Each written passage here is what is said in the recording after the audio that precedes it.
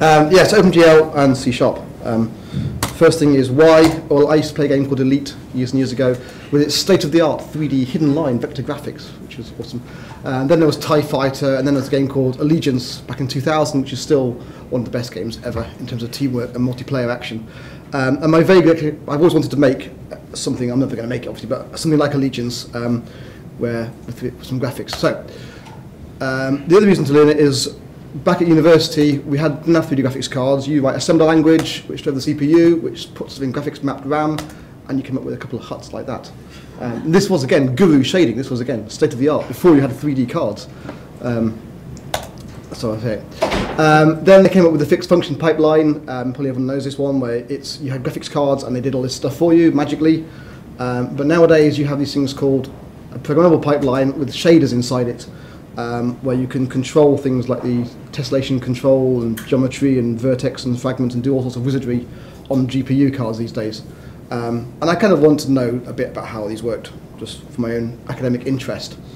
So for 3D graphics coding, the obvious choice is of course C++. There's lots of engines out there like Ogre, engine, the Unreal Engine is now on a subscription model, but it involves C++.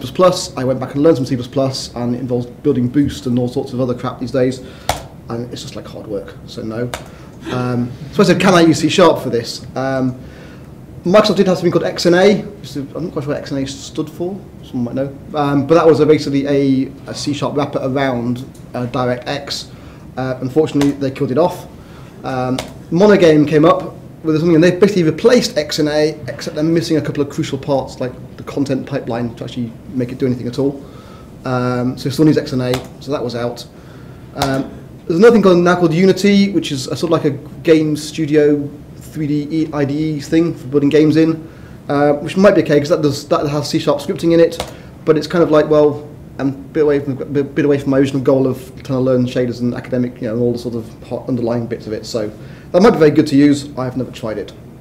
I then found something called OpenTK, Open Toolkit, which basically wraps the OpenGL, which is obviously the graphic standard that a lot of things use, Open Compute layer, so you can do computing on the GPU, and OpenAL, which is the audio library. Well, I've not come to that bit yet. It works on Mono, it's on NuGet, so you can just get it into Visual Studio. And it's actually what they use in Xamarin, which is the mobile C# thing, for doing 3D graphics on there as well. The other thing, of course, if you're learning, the other thing is OpenGL versus DirectX. Well, OpenGL is more cross-platform, and you can use it on WebGL and lots of things, so I thought I'd rather learn that one rather than hardcore DirectX, which also do have open source C# wrappers around it. This is all open source, by the way, I should point out. It's all free to use. If you've ever used OpenGL via C, OpenGL is basically a C API, and everything starts with GL. GL use program to use a shader, set up your state and everything else, and then you call draw, which draws some triangles on the screen for you. I'm not going to go into OpenGL because that's a massive topic. OpenGL via OpenTK is basically everything starts with GL dot, and you've got all the sort of functions available to you, which is in the more sort of C# style. All the sort of GL underscore constants are made into enums for you. One curiosity is the input to 0 here, and that's because in the original spec it is indeed a pointer it takes. It replicates that even though it's not really used as a pointer as such. The other thing it has in for you is can you actually see that on there because it's a bit dark, which is bad colours, is that it creates all the startup for you, so you basically have a game window, which is called, and it basically provides you 3 overrides, do all your loading up stuff here. Every time it calls a frame, it updates it, and then you have to render the frame, which starts off with the clear thing. It handles basic input from the user as well, so all the sort of stuff you can get. It's basically a nice wrapper around OpenGL and startup and everything else. The other thing you need if you're doing 3D gaming, of course, is a physics engine. I mentioned this here, which is not OpenTK, and there's one called Beppu Physics, which again is a pure C# 3D engine. It handles all motion and stuff. And the guy's got lots of demos for this thing, like this is a little rocket which blasts off from here, and you can see it shoot up the plane, and all sorts of things. He has lots of demos, it just shows it actually does work.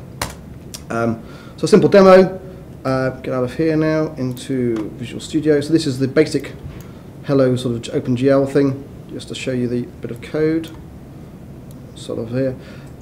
So in this one here I've got the actual shader languages, shader code in here, which is just very simple vertex and fragment shaders, which just put things on the screen. all the data for the actual cube itself, so on and so forth. And then here you actually basically set up a couple of buffers which you send to the graphics card, or OpenGL, you hope sends to the graphics card, and stores it on memory there rather than sending it each time, so it's faster. And then on the render, you literally say, right, use those buffers and call my draw arrays thing. You do that, and it just does the obvious spinning cube, like that, which is fairly boring. I thought I'd show you what I've got so far on my quest to actually make my game, as it were, and that's far too big off the screen, but there we go.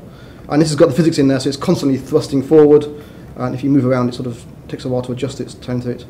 But most crucially of all, takes a while now. As you hit the asteroid, you actually don't go through it, you go bang on it, and there we go. No, I haven't actually done the reaction to it yet, and you can't shoot the asteroids yet, or anything else. The actual fun part's going to be the network physics, when I actually make it multiplayer, but yeah, we'll come to that one later on. So that's it. If you ever want to use OpenGL, it's I suggest OpenTK. There we go. Any questions? Yeah, what platforms, how portable is all this? So in theory, say it runs on Mono, so in theory it's Linux and Macs run it fine. And I say, I know that the Xamarin guys do use it on the mobile platforms. It's integrated into their stuff as well. So yeah, they use OpenTK.